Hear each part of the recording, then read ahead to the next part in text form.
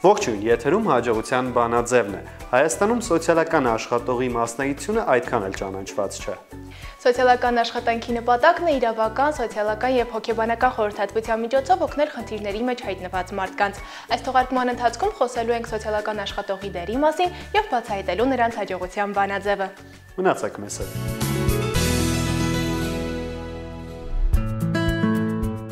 Սոցիալական աշխատանքը այն մասնագիտություններից է, որոնք կոչված են ճանաչել հասարակության այս կամ այն խնդիրները, արձանագրել նոր խնդիրների առաջացումը կամ արդեն գործ ունեցող խնդիրների սրվելը։ Սոցիալական աշխատանքի օբյեկտ է համարվում մարդը, որն օգնության կարիք ունի։ Սոցիալական աշխատանքը դիտարկում են որպես պրակտիկ գործունեության ձև, որն իրականացնում են արհեստավարժ մասնագետները եւ նրանց կամավոր օգնականները։ Նրանք օգնություն են ցուցաբերում այն մարդուն, խմբին կամ համայնքին, որոնք հայտնվել են դժվար կենսական իրավիճակում եւ կողմնորոշում են սեփական ակտիվությամբ հաղթահարել բարդ իրավիճակները։ Մասնագիտական սոցիալական աշխատանքը սկիզբ է առել 19-րդ դարում Անգլիայում, արդյունաբերական հեղափոխության ժամանակաշրջանում, որն ուղղված էր զանգվածային աղքատության եւ նրա հետ կապված խնդիրներին։ Սոցիալական աշխատողներն օգնում են ոչ միայն մարդկանց, որոնք պահանջմունքների բավարարումը դժվարացել է, այլև մարդկանց, որոնք ունեն հատուկ պահանջմունքներ։ Սոցիալական աշխատանքը դիտարկում են որպես ուսումնական առարկա, օգնել մարդուն, որ օգնի ինքն իրեն։ Ահա սոցիալական աշխատանքի մոտեցման ընդհանրացված ձևակերպումը։ Ընդհանուր առմամբ սոցիալական աշխատանքը նպաստում է քաղաքացիական հասարակության կառուցմանը։ Մարդկանց օգնելու իր յուրահատուկ մոտեցմամբ սոցիալական աշխատանքը նպաստում է նրանց ուժեղացմանը, ինչը թույլ է տալիս հուսալ, որ հետագայում նման իրավիճակներում հայտնվելիս նրանք կարող են կիրառել նախորդ օգնության ընթացքում ձեռք բերած գիտելիքներն ու հմտությունները։ Հասարակության մեջ սոցիալական աշխատողի դերի մասին այսօր կխոսենք սոցիալական աշխատանքի մասնագետ, սոցիոլոգիայի եւ սոցիալական աշխատանքի ամբիոնի դասախոս Քանի Ասատրյանի հետ։ Բարև ձեզ։ Բարև ձեզ։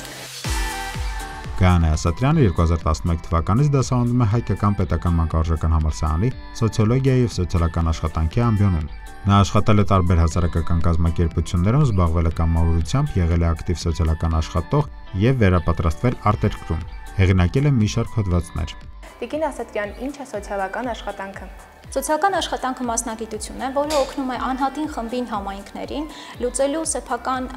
խնդիրները, սոցիալական հիմնախնդիրները, որոնք առաջացել են կյանքի տարբեր փուլերում եւ տարբեր իրավիճակներում, զարգացնելով սեփական կարողությունները, զարգացնելով անհատին, խմբին, համայնքին, ուժեղացնելով նրանց կամ ստեղծելով նոր ռեսուրսներ կամ ռեսուրսներ մատակարարող ծառայություններ։ Ինչ է նշանակում ուժեղացնել անհատին, նշանակում է ուժեղացնել նրա անձնային կարողությունները, նրա այն ռեսուրսները, որ ինքը ունի, սակայն չի օգտագործում կամ ինքը չի կարողանում այն կիրառել, դրանք սոցիալական տարբեր հարաբերություններ ստեղծելու, կապեր հաստատելու, բանակցելու, դիմելու եւ տարբեր խնդիրների համար սեփական ուժերը կիրառելով լուծումներ գտնելու կարողություններ։ Եթե անդրադառնանք ինչ է նշանակում տարբեր ռեսուրսներ ստեղծելով կամ տարբեր ռեսուրսների հետ կապ հաստատելով, դա կարող է լինել ինչպես միջանձնային հարաբերություններ, ընկերներ, նոր ընկերներ ստեղծել կամ նոր կապեր ստեղծել, նոր հարաբերություններ ստեղծել, այնպես էլ վերաբերվում է օրինակ տարբեր ծառայություններին, որոնք կարող են օգնել տարբեր խնդիրների լուծման համար։ Այդ ծառայությունները կարող են լինել ավելի նեղ մասնագիտացումներ ունեցող ծառայություններ, օրինակ երբ որ պետք է երեխան ինտեգրվի դպրոցում, ինչ-ինչ խնդիրներ ունի, կամ գործազրկության հետ կապված խնդիր կա եւ պիտի այն կազմակերպության հետ կապ հաստատվի, որտեղ նա կարող է անցնել վերապատրաստումներ եւ տարբեր այլ ծառայություններ, որոնք գոյություն ունեն եւ տարբեր այն սոցիալական ինստիտուտները, որոնք կան մեր հասարակության մեջ, սոցիալական ինստիտուտներ, դրանք ավելի խոշոր ասած սոցիալական այն ծառայություններն են, որոնք իրականացվում են մեր հասարակության մեջ։ Կամ ստեղծել նորերը, որը եթե հասարակության մեջ կարիք կա որևէ տեսակ սոցիալական ծառայության, սակայն դրա համար չկա համապատասխան ծառայություն, այդ դեպքում սոցիալական աշխատողները նպաստում են այդ ծառայության ստեղծմանը սոցիալական քաղաքականության միջոցով։ Տիկին Ասատրյան, երբ խոսում ենք, որ սոցիալական աշխատողը սոցիալական օգնություն է ցուցաբերում մարդուն, իսկ ինչ մակարդակներով է այդ օգնությունը իրականացվում։ Սոցիալական աշխատանքը իրականացվում է հիմնականում 3 մակարդակներում։ Եթե մենք անդրադառնում ենք մակարդակներում, ապա գլոբալ մակարդակը դա սոցիալական քաղաքականության մակարդակն է, որը մշակվում է եւս էլի 3 մակարդակներում, դա հանրապետական մակարդակի, երբ որ ամբողջ պետությունը ինքը իր սոցիալական քաղաքականության միջոցով փորձում է պայքարել կամ գտնել լուծումներ այն սոցիալական խնդիրների համար, որը տվյալ պետությունը առաջնահերթ է համարում եւ մշակում է այն տեխնոլոգիաները, որոնց միջոցով այդ խնդիրները լուծելու են։ Դա սոցիալական արդարության խնդրի լուծումը, խտրականությունների դեմ պայքարը, ներառումը բոլոր խավի եւ բոլոր խնդիրներ ունեցող մարդկանց հասարակական տարբեր process-ների մեջ։ Սա գլոբալ քաղաքականության միջոցով, երբ որ մշակվում է առաջնահերթությունը եւ ընթացքը։ Այնուհետև այն իջնում է մարզային, Հայաստանում մարզային, իրականում կոչվում է տարածաշրջանային մակարդակ, որտեղ անհրաժեշտ է հաշվի առնել յուրաքանչյուր մարզի առանձնահատկությունները, քանի որ խնդիրները ելնելով մարզի առանձնահատկությունից կարող են տարբեր լինել եւ նույն խնդրի դրսեւորումը կարող է տարբեր լինել տարբեր մարզերում եւ ըստ այդմ էլ յուրաքանչյուր մարզ կարող է մշակի տվյալ խնդրի լուծման սեփական մեխանիզմները իր մարզի մակարդակում եւ հաջորդը դա տարածաշրջանային համայնքային կամ սոցիալական աշխատանք, երբ որ արդեն կոնկրետ յուրաքանչյուր համայնքում կարող է միայն այդ խնդիրներից երկուսը լինի դրսևորված առավել առաջնային կամ առաջնահերթությունը տալիս է տվյալ համայնքը այս խնդրին, այլ ոչ թե այն, այդ դեպքում տվյալ համայնքը պիտի սկսի աշխատելը կամ պետք է խնդրի լուծումը սկսի տվյալ խնդրից, որը տվյալ համայնքը առաջնահերթ է համարում։ Սա ինչպես ենք իմանում, որն է առաջնահերթ համարվում, իրականում դա հենց աշխատանքն է սոցիալական աշխատողի, համայնքային սոցիալական աշխատողի, որը հետազոտության կամ համայնքային սոցիալական աշխատանքի միջոցով վեր է հանում այն խնդիրը, որը առաջնահերթ է, գնահատելով խնդիրների առաջնահերթությունը համայնքի բնակիչների շահագրգիռ բոլոր կողմերի հետ, այնուհետև մշակվում է համատեղ լուծում է գտնվում այդ խնդրի լուծման համար, արդեն իսկ հաշվի առնելով, ելնելով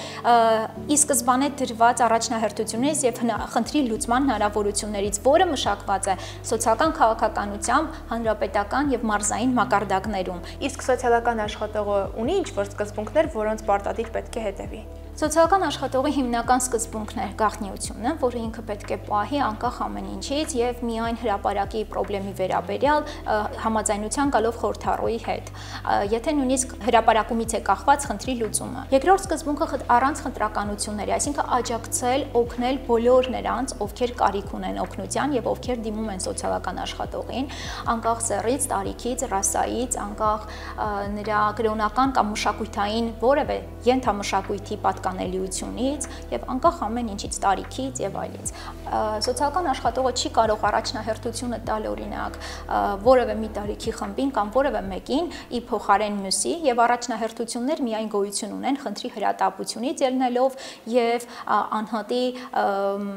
ճգնաժամային իրավիճակից ելնելով, այսինքն միայն ըստ խնդրի լուծման։ Սկզբունքներն իրականում բավականին շատ են, օրինակ ինքնորոշման սկզբունք, այսինքն ոչ թե խորհուրդ տալ, օգնել, լուծել նրա փոխարեն, այլ օգնել, աջակցել, որպեսզի ինքը ինքնուրույն սեփական ուժերով գտնի լուծումը տվյալ խնդրի եւ ինքնորոշում ասելով, այ օրինակ, բոլորը սիրում են ինքնուրույն որոշումներ կայացնել, բայց իրականում այդպես չէ եւ շատերը խուսափում են, ելնելով այն պարզ բանից, որ որոշում կայացնելուց հետո պիտի պատասխանատվություն կրել այդ որոշման հետևանքների եւ նրա արդյունքի եւ ամեն ինչի վերաբերյալ։ Եվ այս պարագայում շատերը նույնիսկ բողոքելով, նույնիսկ որ իրենց ինչ որ բան արգելում են, չի կարելի, չի կարող, իրականում դա անհանգստությունն է եւ վախն է ինքնուրույն որևէ սխալ կատարելու եւ անհաջողություն ունենալու, հատկապես կյանքի վերաբերյալ ավելի հատուկ կամ կարևոր որոշումներ կայացնելիս։ Սոցիալական աշխատողը բնականաբար աջակցում են յուրաքանչյուրին գտնելու այն խնդրի լուծումը, որը իր համար խնդրեմ էր, եւ դա աջակցում է այնպես, որպեսզի ինքը ինքնուրույն կարողանա գիտակցի, հասկանա եւ պատկերացնի այդ որոշման հետևանքները եւ գնա քայլ առ քայլ այդ խնդրի լուծմանը իր որոշմամբ եւ իր պատկերացման համաձայն, ելնելով տվյալ անձի արժեքային համակարգից, այսինքն եթե սոցիալական աշխատողը ունի այլ արժեքային համակարգ, ինքը չի կարող պարտադրել կամ իրավունք չունի ավելի շուտ պարտադրել որևէ տեսակի մոտեցում, եթե նույնիսկ դա առավել հումանիստական է կամ առավել իր սեփական արժեքներին, դավանանքին առավել մոտ է կամ համահունչ է։ Այս պարագայում միակ կարևորագույն սկզբունքը դա անձակենտրոնությունն է, այսինքն մարդը կարևոր է նրա անձնային արժեքները, նրա պատկերացումները եւ մեր խնդիրն է օգնել տվյալ անձին սեփական արժեքներին եւ սեփական պատկերացումներին համապատասխան գտնել լուծում, որը առավել ներդաշնակ կլինի իր սեփական անձի հետ։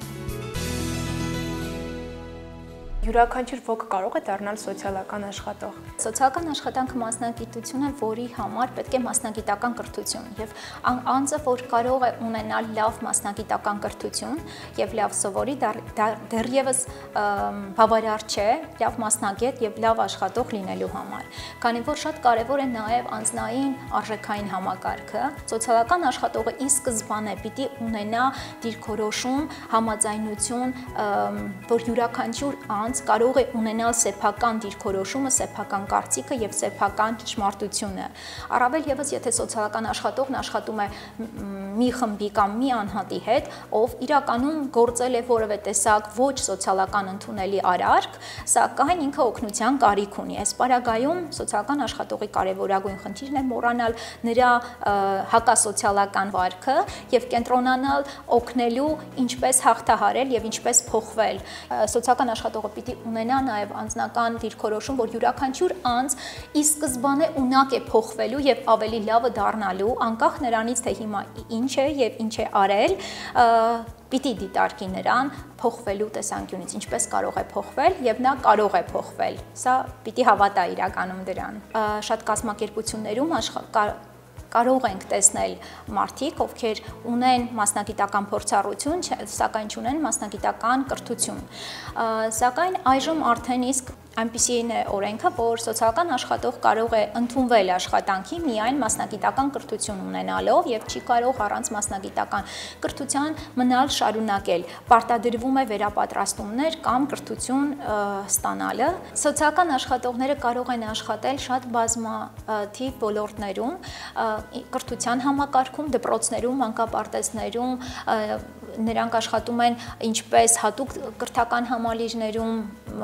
օգնելով կրթությունից դուրս մնացած երեխաներին ներգրավել կրթական համակարգ, եթե նա դուրս է մնացել ինչ-ինչ տարբեր սոցիալական խնդիրների պատճառով։ Աշխատում է տարեցների հետ, օգնելով նրանց պաշտպանելու սեփական իրավունքները,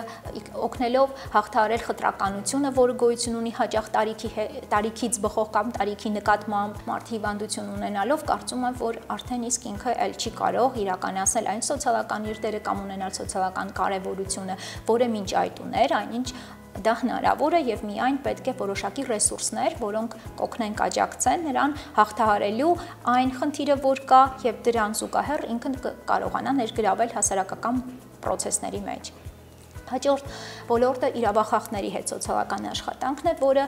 եւս էլի 3 մակարդակներում իրականացվում է, դա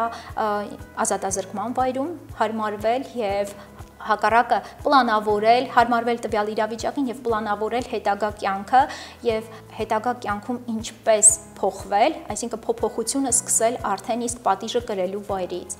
Մյուսը այլընտրանքային պատժի ձևն է, որը հայտնի է պրոբացիոն որպես ծառայություն, եթե հանցագործությունը խիստ ծանր չէ եւ այստեղ եւս էլի կարեւորվում է սոցիալական աշխատողի նախնական ինֆորմացիան, որ ինքը հավաքում է եւ հաշվետվության ձևով ներկայացնում է, ինքը ինչքանով կարող է սոցիալական միջավայրում ներգրավել եւ դատարանը կարող է որոշում կայացնել նա ոչ թե ազատազրկման վայր, այլ պրոբացիոն ծառայություն, որտեղ ինքը փորձում է վերասոցիալականացնել, վերահարմարվել հասարակությանը եւ դառնալ լիիրավ անդամ հասարակության շեղվող վարք չցուցաբերելով եւ ընդհակառակը սոցիալական նորմերին հարմարվելու միջոցով։ Իսկ հիմա անդրադառնանք, թե ինչ ուղղություններով է իրականացվում սոցիալական աշխատանքը։ Սոցիալական աշխատանքի ուղղությունները դասակարգում ենք ըստ հետևյալի, ըստ օբյեկտի, այսինքն ովքեր են, կարող է լինել յուրաքանչյուր անհատ, ով ունի որևէ տեսակ խնդիր, կամ որևէ համակարգի հետ, կամ միջանձնային հարաբերություններում, կամ իր դասընկերների հետ, իր փոքր միջավայրում, ընտանիքում եւ այլն։ Ընտանիքը որպես մեկ միավոր, եթե ունի ընտանիքը խնդիր, օրինակ չի կարողանում ընտանիքը լուծել որոշ խնդիրներ, որը դժվարություններ է առաջացնում տվյալ ընտանիքի բարեկեցության համար։ Դա կարող լինի ինչպես գործազրկության խնդիրը կամ ընտանիքի ներսում միջանձնային հարաբերությունների կոնֆլիկտը, որի պատճառ կարող լինի նաև որևէ այլ խնդիր, որը անդրադառնում է ընտանիքի սոցիալական բարեկեցության եւ միջանձնային հարաբերությունների բարօրության վրա։ Ընդհանուր համայնքում ինքը կարող է աշխատել տարբեր էթնիկ մշակութային խմբերի ներկայացուցիչների հետ, դա կարող են լինեն միգրանտներ, պաղեստականներ, ենթամշակույթի ներկայացուցիչներ, սա ըստ անհատ, ըստ օբյեկտի, ըստ հիմնախնդրի տեսակի առանձնացնում ենք օրինակ հետևյալը, հիմնախնդիրն է այստեղ առաջնային տեղում դրվում, շեղվող վարկ, այսինքն դա կարող է լինել ինչպես հանցագործություն իրականացրած կամ հանցագործություն, այնպես էլ պարզապես շեղում, որը որ հասարակությունը դիտարկում է որպես շեղում եւ անհանդուրժող վերաբերմունք ունի, բնականաբար հասարակությունը թույլ չի տալիս որևէ տեսակ իր պատկերացումներին հակառակ որևէ հանցանց գործել եւ այս բaragam եւս անհրաժեշտ է սոցիալական աշխատանքի միջամտությունը, որպեսզի փոխենք վարքը եւ կարողանանք հարմարեցնել անհատին եւ հասարակությանը իրար հետ համաձայնության գալու եւ դաշնակ ապրելու։ Բժշկա սոցիալական խնդիրներ, որոնք կարող են լինել առողջական խնդիրներից ելնելով կամ բժշկական համակարգում, որևէ առողջապահական համակարգում, որը դժվարություն է ստեղծում անհատի համար այդ ոլորտում։ Սոցիալական միայնակություն, որբություն, այսինքն միայնակություն ստեղ ֆիզիկական նույնիսկ միայնակության մասին չէ խոսքը, այլ մարդ, որը սոցիալական process-ներից մեկուսացված է, առանձնացված է, օտարացված է, կամ որբություն, ինչի ենք ավելի շատ սոցիալական օգտագործում, որովհետև Հայաստանում շուրջ բավական մեծ տոկոս կազմում են այն երեխաները մանկատանը, ովքեր ունեն առնվազն գոնե 1 ծնող։ Շահերի բախում, կոնֆլիկտներ ասածը, որ գոյություն ունեն ինչպես միջանձնային մակարդակում, այնպես էլ տարբեր ինստիտուտների միջև։ Երկու ինստիտուտ, այսինքն երկու համակարգ ունեն հակասություններ եւ որի պատճառով տուժում է անհատը կամ հասարակությունը։ Օրինակ, առողջապահության համակարգը եւ սոցիալական ապահովության համակարգը եւ օրինակ ֆինանսական ապահովության համակարգը կամ տնտեսությունը ունեն որոշակի բախումներ, բայց իրականում տուժում է այս բaragայում կոնկրետ անհատը եւ ինչպես անել այս շահերի հակասության կամ բախման ընթացքում անհատին կողմնորոշվելու, գտնելու առավելագույն, լավագույն տարբերակը, որը իրեն համար ավելի հարմար է։ Սոցիալական կյանքում ընդհանրապես սոցիալական աշխատողի դերը բավականին կարևոր է։ Այո, իրականում բավականին կարևոր է եւ պարտադիր չէ լինել անպայման որևէ տեսակ խոցելի խմբի ներկայացուցիչ եւ յուրաքանչյուրս կարող ենք ունենալ սոցիալական աշխատողի անհրաժեշտություն կարիք, եթե ունենք որևէ տեսակ դժվարություն եւ չգիտենք ինչպես հաղթահարել այս սոցիալական խնդիրը, որը առնչվում է սոցիալական ոլորտին, իսկ սոցիալական ոլորտ ես դրա համար փորձեցի առանձնացնել ինչ է եւ հաճախ չնմանացնել կամ չնույնականացնել օրինակ կամ հոգեբանի, կամ իրավաբանի, կամ առողջապահության ոլորտի աշխատողի հետ։ Պարզ է, որ գործնականը բավականին դժվար է ցույց տալ, որովհետև ինքը շատ սահմանափակումներ ունի, մենք չենք կարող որևէ խորհրդառուի հետ աշխատանքը նկարահանել եւ ցույց տալ եւ կանչել որևէ մեկին, եւ այս պատճառով մենք փոքր դրվագներ կփորձենք ցույց տալ մեր ուսանողների հետ միասին։ Մեր հեռուստադիտողը ինչ որ չափով կտեսնի ու կհասկանա, թե ինչպես են աշխատում սոցիալական աշխատողները։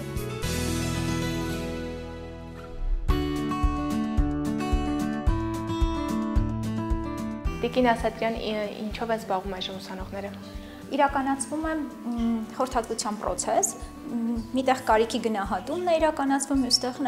առաջնային ծանոթություն, խնդրի սահմանում, խնդրի առանձնացում, հիմնախնդրի հետ ծանոթացում։ Այստեղ ինչն ենք ուզեցել ցույց տալ, հա, սեղանի իհարկե դիրքը, եթե ուշադրեք, սեղանը չունի ոչ մի կողմ նստելու, բոլորը նույն կերպ են եւ իրենք իրար դիմաց չեն նստած հակառակ կողմերում, այլ կարելի ասել համագործակցային դիրքից եւ համարյա մյանց կողք են նստած, որը նշանակում է իրենք համագործակիցներ են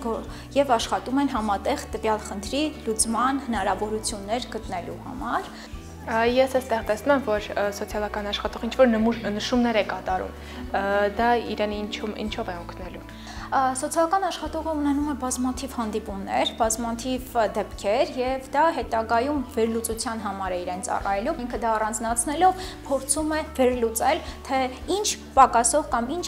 պայմաններ կան, որոնք դեռևս հասանելի չեն եւ ինչ միջոցներ կարելի է հավելյալ ներգրավել։ Պետական ծառայություններն են, սոցիալական ծառայության գործակալությունները, որոնք ավելի շուտ պիտի իրականացնեն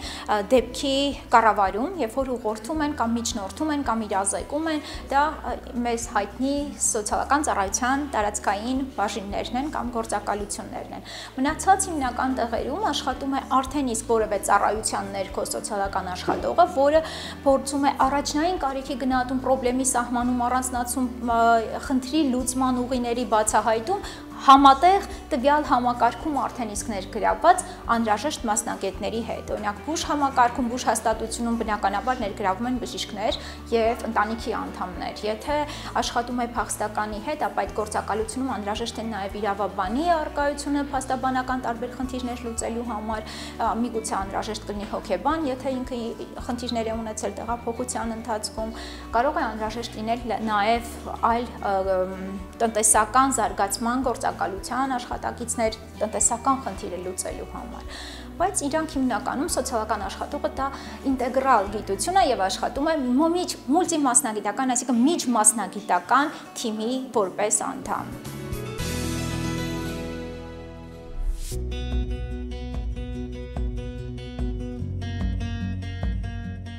Տիկին ասատրին իսկ երկրորդ փուլում ինչ տեսանք։ Սոցիալական աշխատողը համատեղ խորհրդառուների հետ, ովքեր որ այս պահին Պապաստան հայցող են կամ փախստականի արդեն իսկ կարգավիճակ ունի եւ մյուսն էլ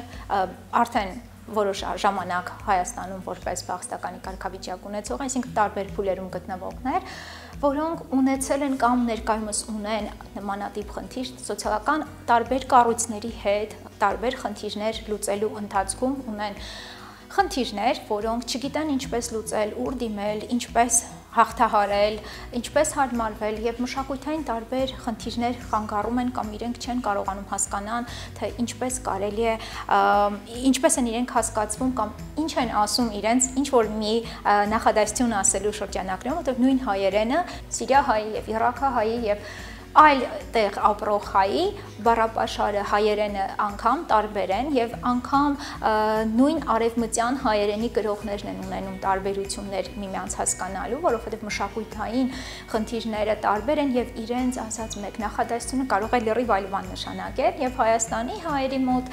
կա արևելյան հայերենը, որ գործածվում է եւ այս պարագայում էլ անգամ կան խնդիրներ, ել չեմ ասում սոցիալական համակարգի գործունեության ձևի հետ կան խնդիրներ։ Իրենք ապրել են եւ գործել են այլ սոցիալական համակարգերի շրջանակում, որտեղ խնդիրները լուծվում են այլ գերատեսչությունների կամ այլ ծառայությունների միջոցով, այստեղ այդ ծառայություններից հնարավոր է չկան կամ իրենք գործում են այլ գերատեսչությունների ներքո եւ իրենք ունենում են տարբեր տեսակ դժվարություններ եւ այս բարական փորձում են սոցիալական աշխատողի հետ համատեղ միասին ուժերով գտնել լուծումներ այս խնդրի հաղթահարման համար։ Եվ ինչի է կոչվում ինքնօգնության խումբ, որովհետև ստեղ ոչ միայն իրենք ստանում են իրազեկում, այլ նաև միմյանց կարող են տեղեկացնել, օգնել, թե իրենք ինչպես են փորձել հաղթահարել կամ ինչպես կանեին եւ միմյանց փորձը եւս դառնում է քննարկման խնդիր, հնարավորություն եւ տալիս է իրենց համար բացահայտում, թե այս իրավիճակում ինչպես կարելի է գործել։ Շնորհակալություն զրույցի համար։ Ես էլ եմ շնորհակալ եւ օգտվելով առիթից կցանկանայի շնորհավորել սոցիալական աշխատողների գալիք մասնագիտական տոնը, որը նոյեմբերի 4-ին է նշվում Հայաստանում եւ մաղթել մասնագիտության զարգացում եւ ընդհանրապես սոցիալական աշխատանքի կայացում Հայաստանում։ Ես նույնպես շնորհավորում եմ նաեւ ձեզ։ Շնորհակալություն։ Եթե սիրում եք մարդկանց օգնել, ապա կարող եք ընտրել սոցիալական աշխատողի մասնագիտությունը։ Հարգելի հեռուստատողներ, այո, մենք այստեղ հարմարվել ենք, որպեսզի խոսենք ապագա սոցիալական աշխատողների հետ, ողջույն աղջիկներ։ Կասեք, որքանով էր կարևոր այս մասնագիտությունը ձեզ համար, որ ընտրեցիք այս մասնագիտությունը, արդյոք լսել եք ինչ-որ ինֆորմացիա ունեիք այս մասնագիտության մասին։ Իրականում մասնագիտության մասին չէի լսել նախկինում եւ ինքս եմ գտել բացահայտել ինձ համար այս մասնագիտությունը եւ թե ինչու եմ ընտրել, որովհետև այլ մասնագիտություններ, որոնք եկել են հնուց, շատ սահմանափակ են իրականում եւ թե գիտելիքներ ստանալու առումով եւ թե գործունեություն ծավալելու առումով եւ ինչպես ես հասկացա, այն ժամանակ սոցիալական աշխատանքը իր մեջ շատ ավելի գիտություններ է ներառում, քան կարելի է պատկերացնել եւ պիտի իմանաս այնպիսի մասնագիտություններ կամ գիտություններ, որոնք շատ անհավանական կթվան առաջին հայացքից, ինչպես երաժշտություն կամ նկարչություն եւ այլն։ Կներկայացնեք ոնց են անցնում դասերը։ Մանկավարժական համալսարանում դասերը, դասախոսությունները տեղադրվում են classroom հարթակում, որոնք հասանելի են ուսանողներին ամեն պահի, ամեն վայրկյան, իսկ դասերը անցկացվում են ինտերակտիվ զրույցների միջոցով, ակտիվ քննարկումների, դասախոսների հետ անմիջական զրույցների միջոցով, եւ դրանք կարծում եմ առավել արդյունավետ միջոցներ են մեր աշխատողներ պատրաստելու համար։ Որ բնագավառում եք դուք ձեզ պատկերացնում հետագայում որպես աշխատող։ Ես ավելի շուտ կնախընտրեի աշխատել երեխաների հետ աշխատող կազմակերպություններում։ Կասեք ձեր մասնագիտությունը ինչ հնարավորություններ է ձեզ ընձեռնում։ Դատողի, քննադատողի, մեղադրողի այդ աթոռից դու ուղղակիորեն քեզ հանում ես եւ նստում ես հասկացողի, ապրումակցողի, կարեկցողի, աջակցության ձեռք մեկնողի աթոռին։ Կրթվելով թե մեր պրոֆեսոր դասախոսական կազմի կողմից, թե մանկավարժական համալսարանի այդ վստահությունը ու սերը իմ մեջ տանելով ու հետո արդեն իսկ պրակտիկ դաշտում որոշակի հնարավորություն ունենալով դրսևորվելու, ես ուղղակիորեն երջանիկ եմ, որ այս մասնագիտության կրողն եմ։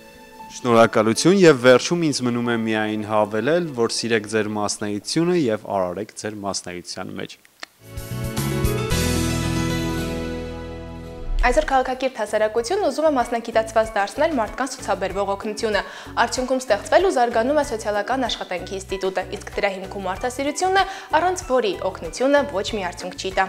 Յուրաքանչյուրս ունենք հաջողության մեր բանաձևը, բայց յուրաքանչյուր բանաձևի հիմքում ընկած է մարդուն օգնելու պատրաստակամությունը։ Մեր բաց թողնված հաղորդումները կարող եք դիտել դասարան.am կայքում եւ մեր Facebook-յան պաշտոնական էջում։ Կհանդիպենք հաջորդ շաբաթ։